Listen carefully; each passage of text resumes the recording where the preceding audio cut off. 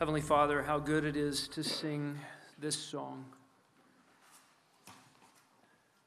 And yes, we who have tasted and seen that you are good would profess that you are better than everything. That following your Son, the Lord Jesus Christ, is worth leaving all behind. For to gain the whole world and forfeit the soul is the worst bargain. But to give up everything and to have Christ is to have everything.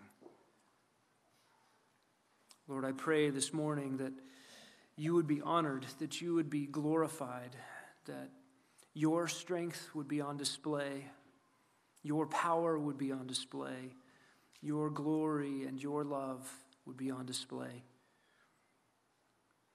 God, we pray that you would be pleased to raise up generations of faithful shepherds, faithful pastors, elders, who will care for local churches. And we pray, God, that you would multiply faithful churches to the ends of the earth. We pray for the church to be birthed in Mairoro in Papua New Guinea. And we pray for churches to be healthy here in Phoenix, to grow, to multiply, and to send faithful servants, disciples to the nations. And we ask all this for your glory in Jesus' name. Amen. You may be seated.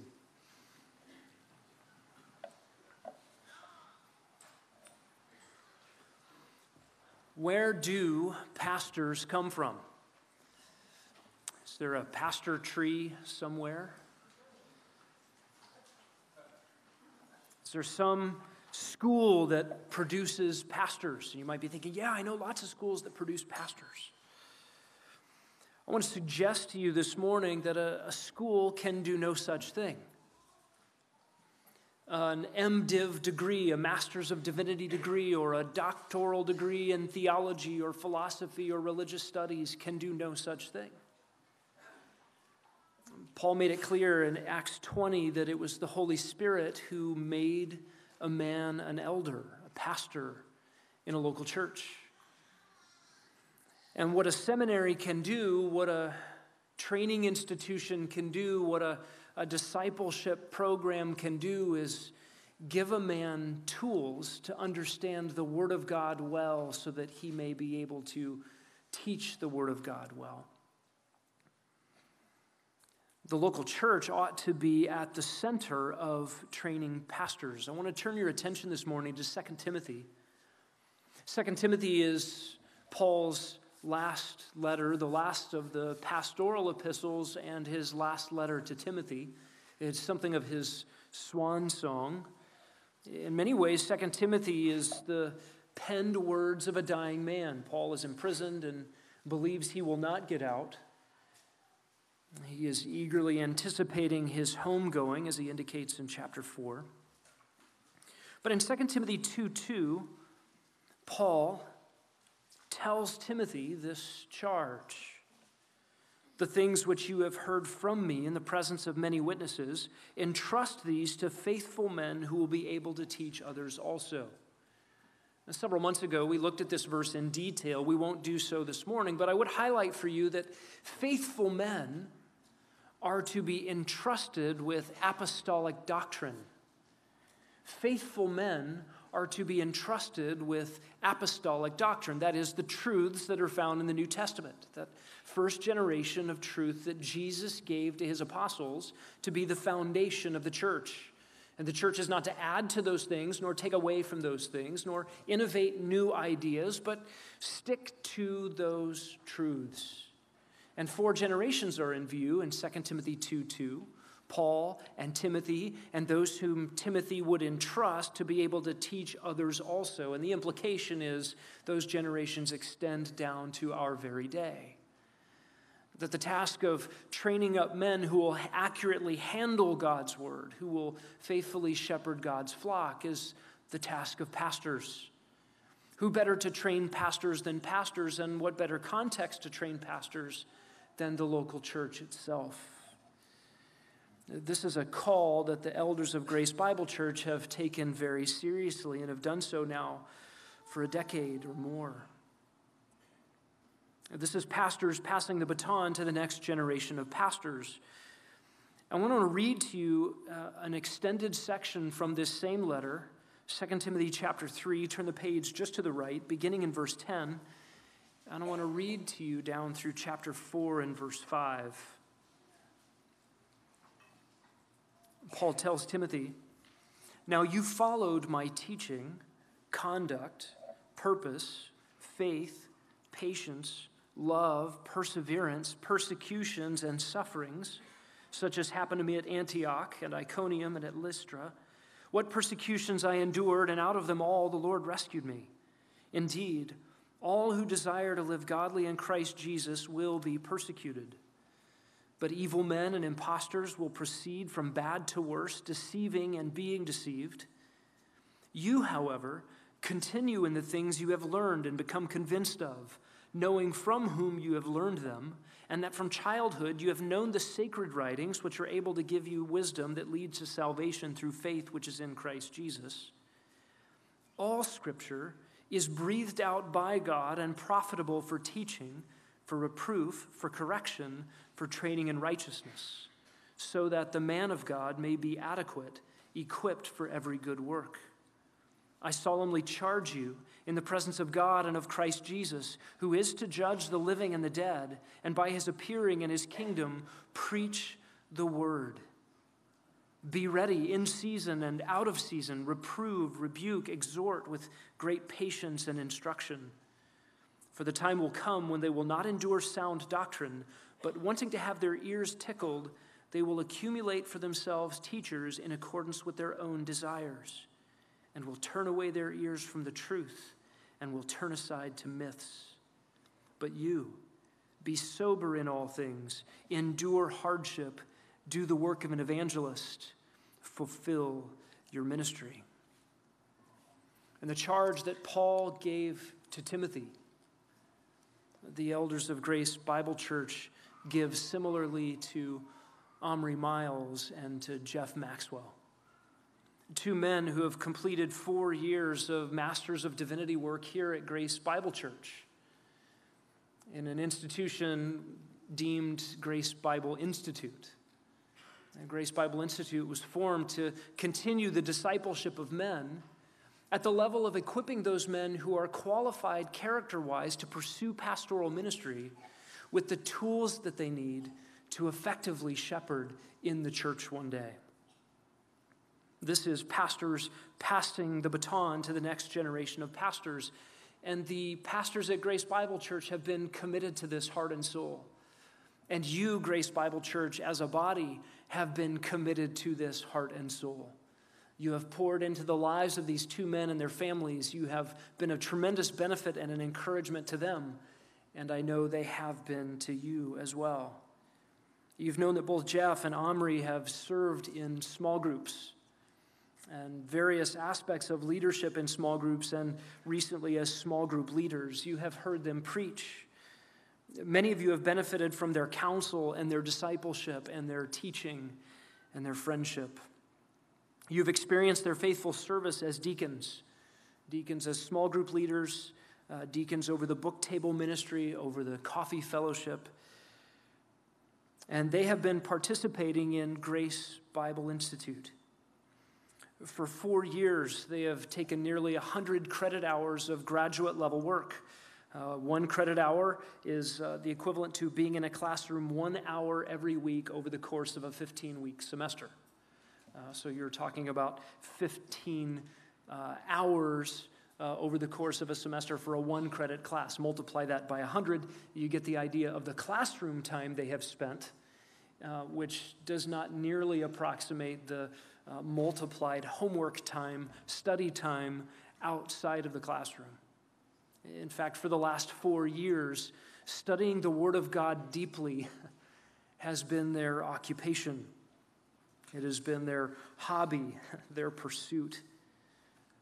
Their graduate level work has been in the areas of hermeneutics and theology and Greek and Hebrew and church history, pastoral ministry, counseling, apologetics, and preaching. And the spinal cord of all of that instruction has been an approach to the Word of God, really starting at the level of studying hermeneutics in English and progressing to studying exegesis in the original languages. What do we know about the Bible? It is God's Word.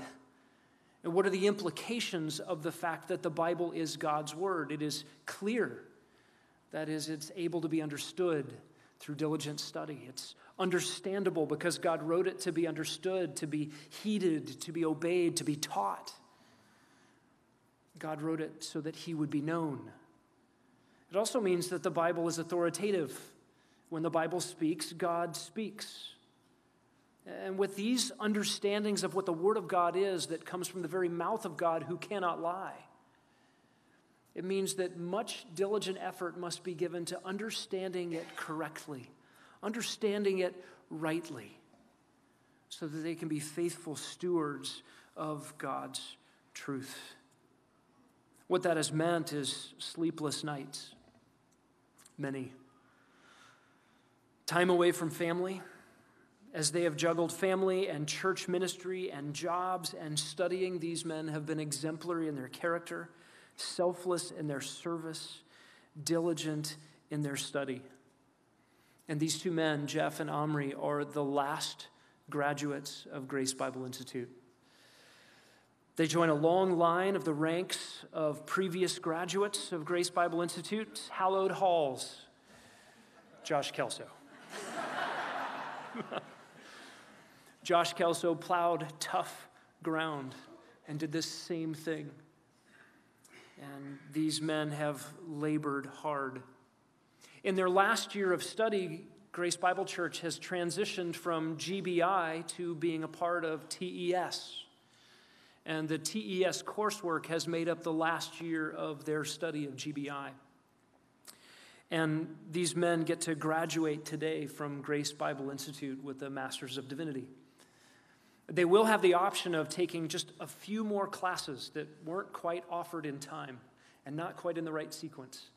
If they desire, they can take a few more classes and get a Master's of Divinity from the Expositor's Seminary.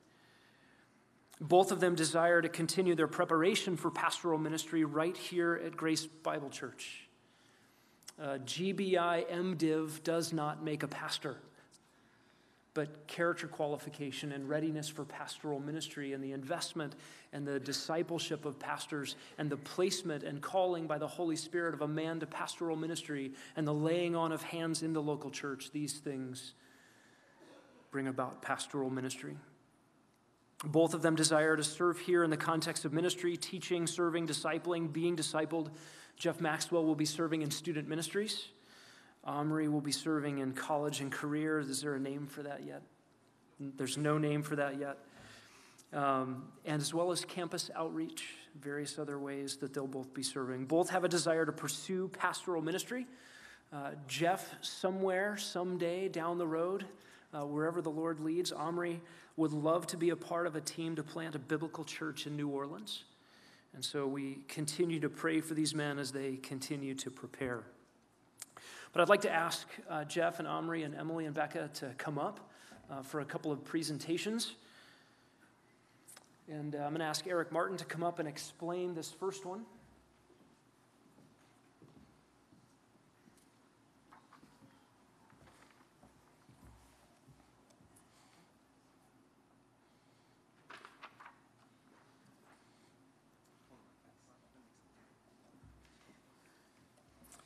What they're holding in their hands is an actual page from a Geneva Bible.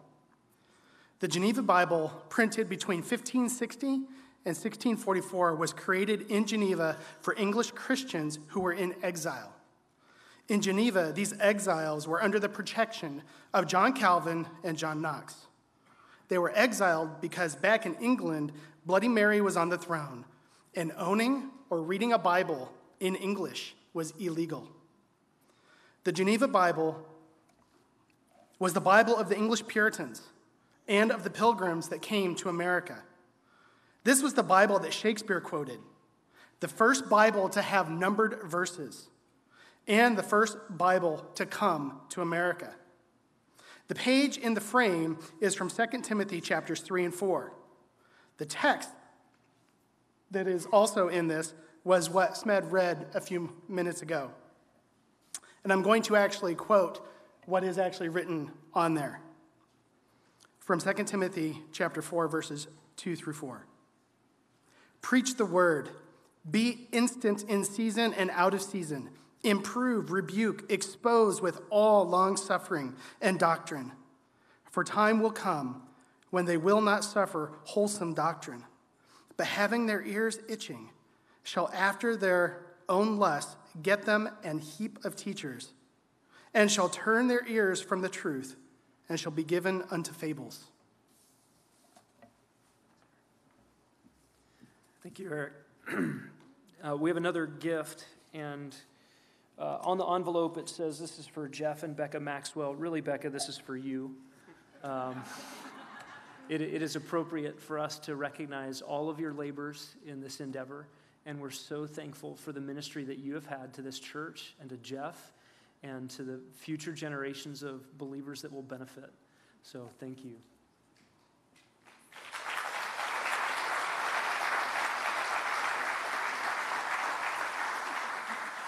And this envelope says Omri and Emily Miles, but Emily is all capitals for the same reason.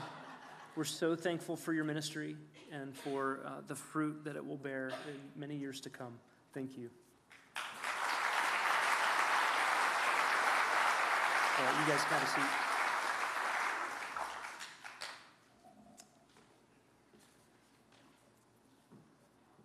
All right. While they're being seated and putting down those precious gifts, I'm going to ask Jeff Maxwell to come back up, and he's going to share a testimony of God's sustaining grace in his life the last several years. And then, Omri, when Jeff is done, you just come on up and do the same.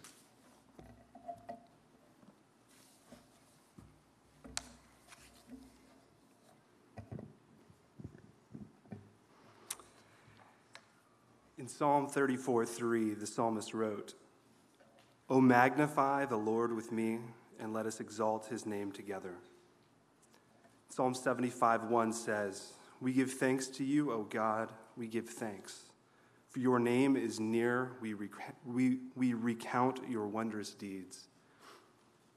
And that's how I plan to spend the next few minutes. I hope that you will magnify the Lord and exalt his name with me as I give thanks to God and recount his wondrous deeds in my life, my time at Grace Bible Institute and the Expositor Seminary. It is humbling to stand before this church where so many of you have cared for me, you've prayed for me, you've challenged me, and you've encouraged me and my family. With your support, I was able to squeeze a 4-year degree into 5 years. So there are many people within this church for whom I am grateful. Many of you have been used by God to encourage me in ways that could easily fly under the radar, in ways that you probably don't even know. There's so many families like the Duncans, the McInturfs, the Hegnas, Jeff and Lori Hantla. This is just a sampling of the many families in this body who have cared for me. You have both watched me grow and you have contributed to my growth. The elders and their families have sacrificed all kinds of time and effort for me and for my family. Jacob and Kiki Hantla, Scott and Kim Maxwell, there's a gaggle of Kelsos. The rest of the elders and their families, I thank God for you all. I thank God for Smed and his commitment to teaching us well, for all the time that he spent preparing for classes, gathering materials, grading our papers. There's a lot of work that went into all that he did. John Doobie and Josh Kelso also were diligent in training us in Hebrew and in Greek, in caring for us, and I'm grateful for that. One of the great strengths of this ministry is that I have been trained by the church, within the church, and I've been trained for the church. I have consistently interacted with you, church members, consistently interacted with church leaders and elders, learning from you all constantly. My theological education was not separated from its practical application. GBI and TES also stand out in their commitment to the absolute authority of Scripture in all matters. Smed talked about this a bit. It's seen in both the philosophy of the training and in the content of the training. It's clear throughout. The school and the church have consistently challenged me and stretched me. I've maintained full-time employment. My days often looked like going to class in the morning, running off to work, coming home late, spending some time with the family, and then studying until I fell asleep, sometimes in books on my face and all sorts of weird positions. While my family has sacrificed for me to complete this, I'm confident that my wife would testify that it was all worth it. She would tell you of the grace and the kindness of God to us, how he has caused us to rely on him through sleepless nights, through health difficulties, and through questions about the future. SMED has made clear that our wives have been truly amazing in this time. We're not pandering or exaggerating because it's Mother's Day. I could easily spend my entire time up here sharing with you all of the evidences of the grace of God in Rebecca's life over the years. And I wouldn't even be scratching at the surface. My wife has been diligent and caring and godly and supportive. She's correcting me, loving me, encouraging me, and strengthening me through my time here. She has willingly and happily sacrificed time and money, certainty regarding our future. She sacrificed personal pursuits. She's been patient and quick to forgive. I thank God for the kindness and love that he showed me through her. GBI was not always in our plans. This was a change from what we planned when we were married. We had initially planned on doing overseas missions work when we were married, or before we were married, and God had plans greater than ours through some health difficulties. My wife was diagnosed with lupus, which brings significant medical concerns to life in the U.S., much less to foreign missions. And so with this setback, or with this change in plans from God, we set our hearts on local church planting. Missions is essentially foreign church planting, and why not do that in the United States? And we decided to move to California for seminary after being married. About that time, we started to attend GBC, Grace Bible Church, and I was made aware of this seminary. Mick Pagel and Marcus James insisted that this was what God had for me, was this seminary, and that I should not move to California. I was a bit annoyed with their insistence, but they were right. I met with Smith over lunch, and he laid out for me what seminary life would look like here. He told me that seminary was not in my immediate future. He told me that I needed to wait 2+ years to take build in the trust, if you're familiar with our internal discipleship and men's training here. And then they would examine me, and then they must find me to be faithful, and then they would consider training me. This timeline was not appealing to a 23-year-old. But I couldn't argue with his appeals from Scripture and with his commitment to training through the local church. I agreed to be patient and stay and pursue SMED's plan, which was the church's plan, I suppose. And I trained for 2 years in Build in the Trust before I began training in GBI as the only student. It was just me to begin with, me and SMED. And at the end of this first semester, God chose to introduce some additional medical difficulty. My wife was placed on bed rest. She was hospitalized for 2 months. My daughter Sarai was born at 2 pounds. Then she was hospitalized for 2 months. And through these months of hospitalizations, I was forced to really scale back my work at the seminary. That's why it took me 5 years to get through. Sarai and Becca are fine now. And God really worked this out really well in his kindness. He brought somebody very special into my life in a new way, Omri Miles. My time off allowed Omri to catch up to me. And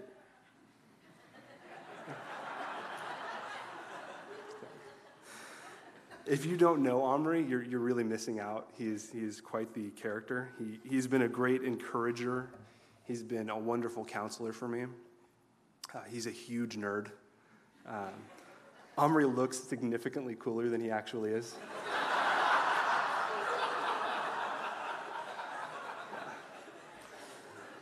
You guys who know Omri, it's very true.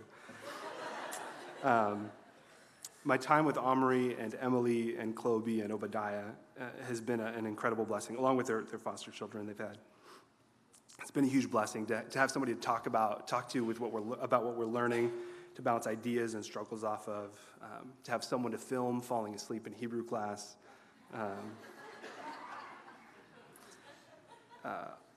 I outside of my family and my wife and my family, I'm probably most thankful to God for Omri's care over the last few years.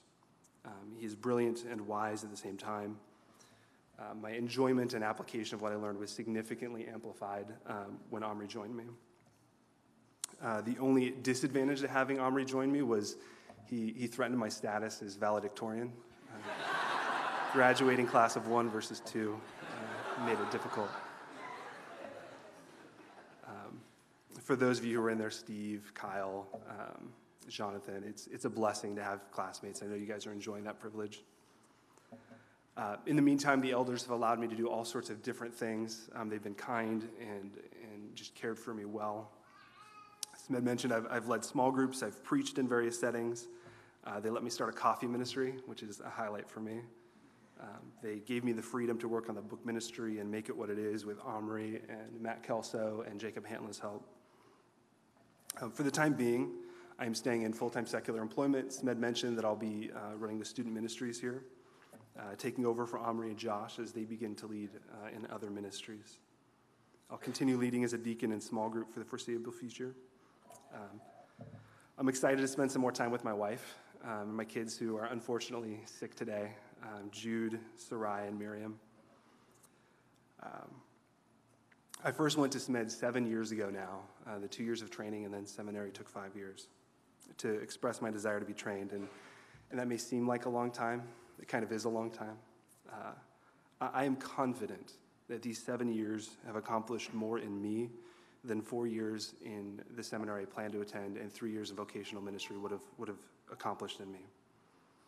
I'm going to close my time with a quote attributed to Count Zinzendorf. It's not a direct quote of his words. It's more like a summary that's often attributed to him.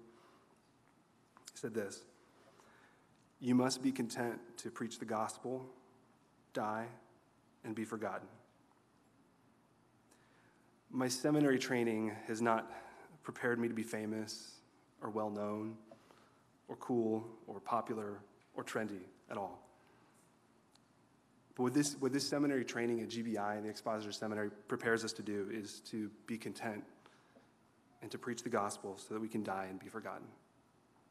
And for that preparation, I am grateful to my family, to our pastors, to every single one of you, and to the Expositor Seminary. Thank you, guys.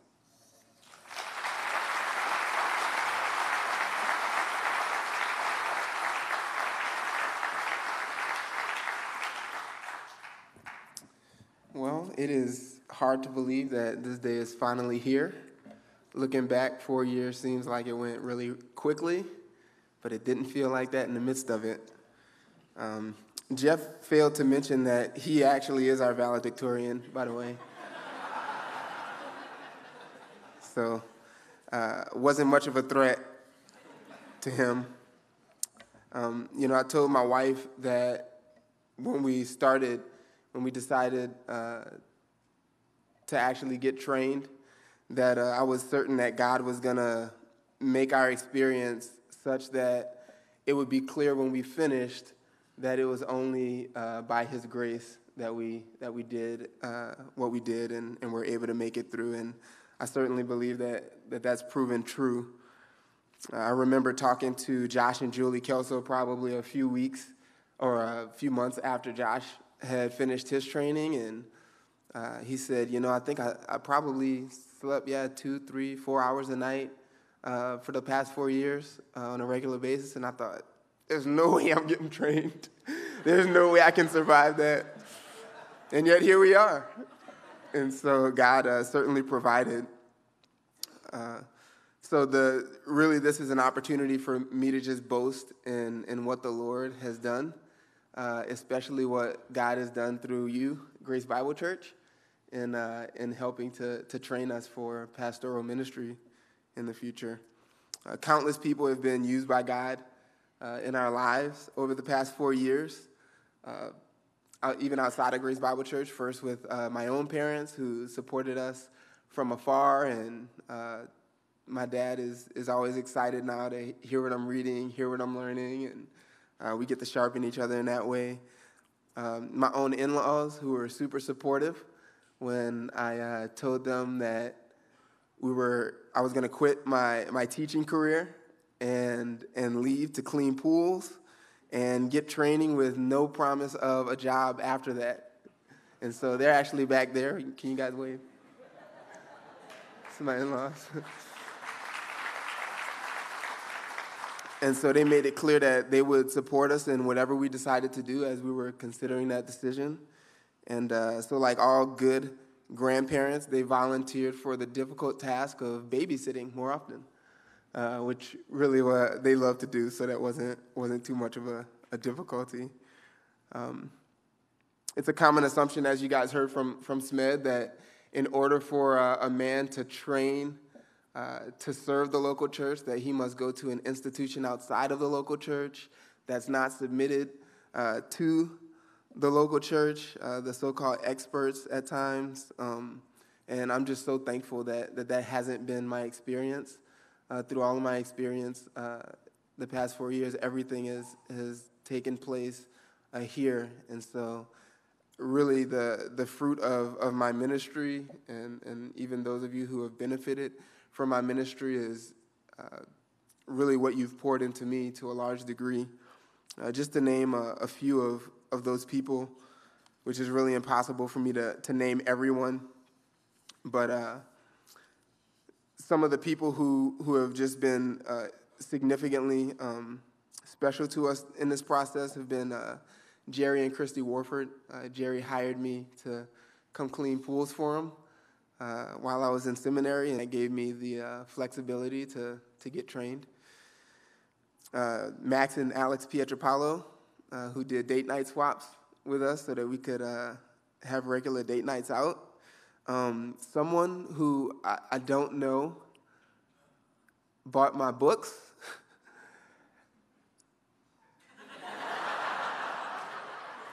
Still don't know who that is, but thank you. That was a significant cost to you. And so I have tools that I'm going to be using the rest of my ministry. The Roberts family, who are just a consistent encouragement. I'm sure that Erica Roberts has the gift of encouragement. If you know her, that is true. And Cameron, who helped me, he tagged along with me in clean pools during the summer months for no pay. So thank you, Cameron. And then many others who, in our small group, constantly praying for us. Scott and Sarah Demarest, who led our small group and were just a constant encouragement. The other members in our small group who were a constant encouragement, babysat for us, provided meals for us when things were busy. Were always thinking about us. Specifically the elders as well. The elders knew what it took to get me through GBI and have just been so gracious and generous in a myriad of ways. In particular, Smed talks about the late nights and difficulty of being trained, and certainly he didn't have any easy task. If you would just see the numbers of books and binders that went into a single class from him, just the research and work, it was no small order. And so thank you, Smed. You're one of the busiest guys that I know, and yet nobody who spends time with you knows that. They don't feel that. We don't feel that. And so thank you for sacrificing and loving to train men to love God's word. And Josh and Julie Kelso, about 11 years ago when I got here, I knew I needed to be discipled. I was a young believer, and I just knew I needed somebody to pour into me. And so I asked Josh if he would disciple me, and he laughed at me because he was too humble to think that he should be discipling anyone.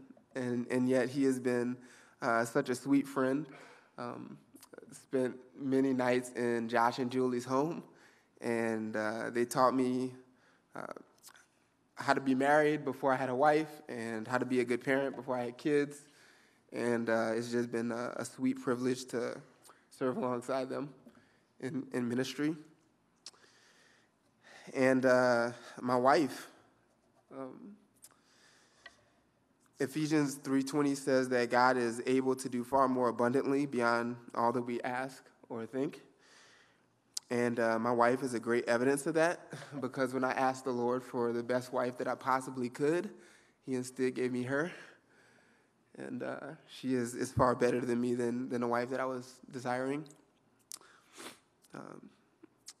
My wife has just faithfully served our family, and without complaint has let me pull away for hours at a time every Saturday morning for half the day. And she, the whole time, has raised our family, a couple kids, and then foster kids, 4, 5 foster kids, and then babysat for many of you who have kids, and just has consistently demonstrated a servant's heart and a willingness to sacrifice of her own comforts and preferences for the good of others.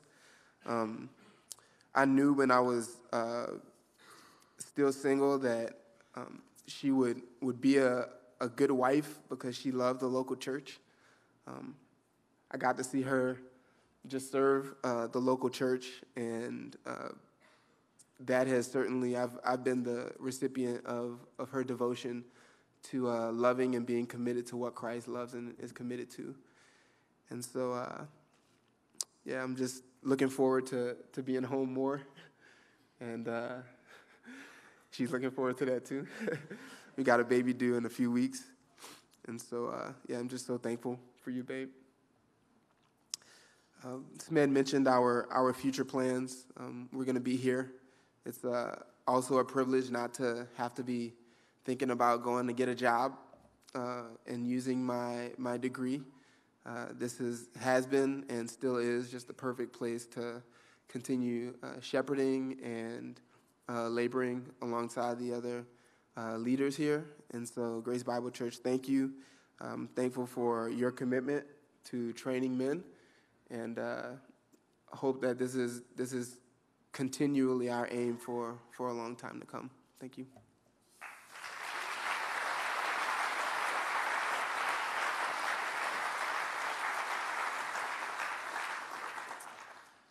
I'd like to ask Scott Maxwell to come up at this time, and we will confer degrees. And so all the elders, I'd like for you to come up as well.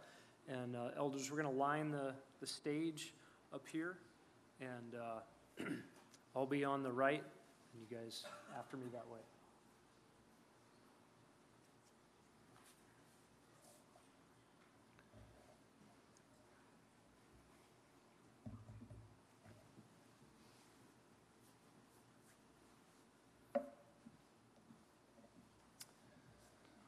All right, Jeff. Do you want Jeff to approach you, Smed? Yes, sir. Jeff, approach Smed. Jeff, in recognition of your completion of study, pursuant to the stipulations of the Arizona State Board for Private Post-Secondary Education, and in keeping with the biblical mandate of 2 Timothy 2:2, to pass the truth of God on to faithful men who will be able to teach others also. The elders of Grace Bible Church award to you this Masters of Divinity program. Degree.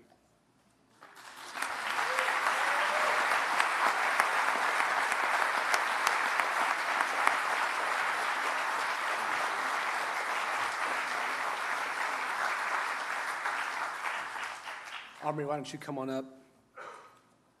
Omri, and in recognition of your completion of study pursuant to the stipulations of the Arizona State Board for Private Post-Secondary Education, and in keeping with the biblical mandate of 2 Timothy 2:2, to pass the truth of God on to faithful men who will be able to teach others also, the elders of Grace Bible Church award to you this Masters of Divinity degree.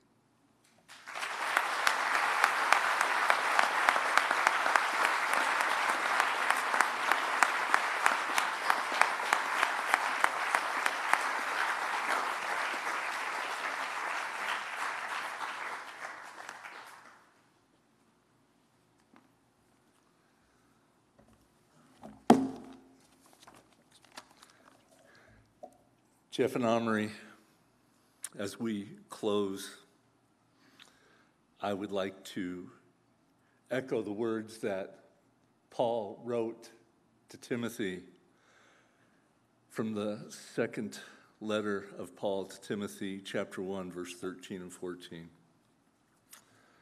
We echo Paul's words. Retain the standard of sound words which you have heard from me in the faith and love which are in Christ Jesus. Guard through the Holy Spirit who dwells in us the treasure which has been entrusted to you. Be faithful.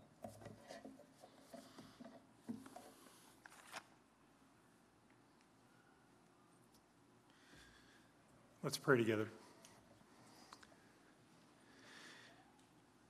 Father, I praise you that it is because of your grace that you have sustained Omri and Jeff through these last 4 years of school.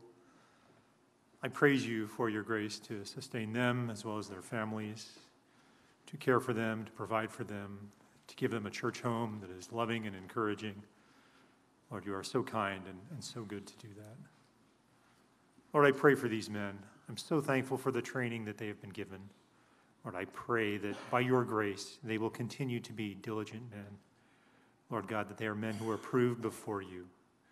Lord God, that they would have an earnest desire to always accurately handle the word of truth.